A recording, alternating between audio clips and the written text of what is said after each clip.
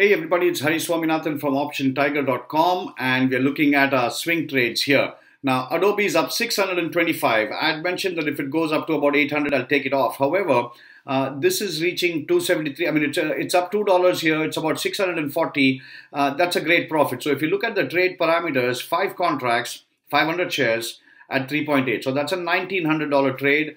And here we are at 640, which is a 33% gain. And so we took this trade when Adobe was around 268 or 269. So it's moved up $5. So pretty decent move. I don't want to waste it. So I'm going to close Adobe here and book the profit about 33%. So here we go. Let's see what the option prices are. Here it is at 510. Okay, so I'm going to give it 510 and let's get this filled.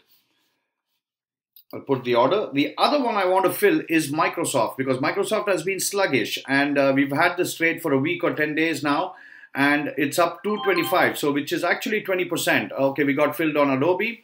Now Microsoft, it's up, it's 5 contracts, so this is about $1,100 trade, so this is a 20% gain here. It's been sluggish, so I want to take it off and look for greener pastures here. So Microsoft, and it's at an all-time, I mean, it's not an all-time high, I'm sorry, it's at a pretty high level at close to the 120 level.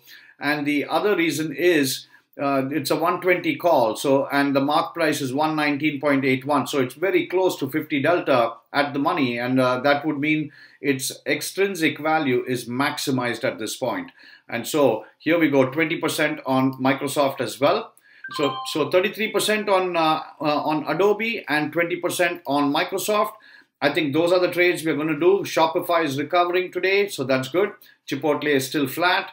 And let's see, the new trade, Visa, is up mildly. So, but that's a trade that we just put yesterday, so we're going to keep that going. All right, folks, so that's it for the swing trades. For tomorrow's trade, we'll look for a video either this evening or tomorrow. Thanks.